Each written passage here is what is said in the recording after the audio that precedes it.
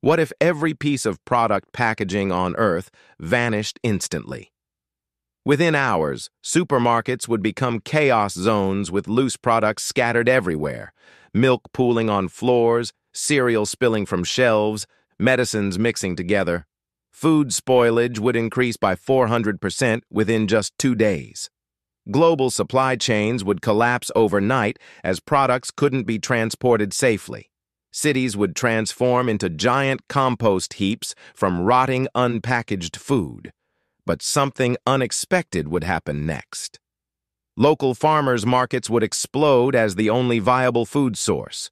Communities would rapidly develop glass jar sharing systems, turning containers into currency. Neighborhood food preservation groups would form within weeks.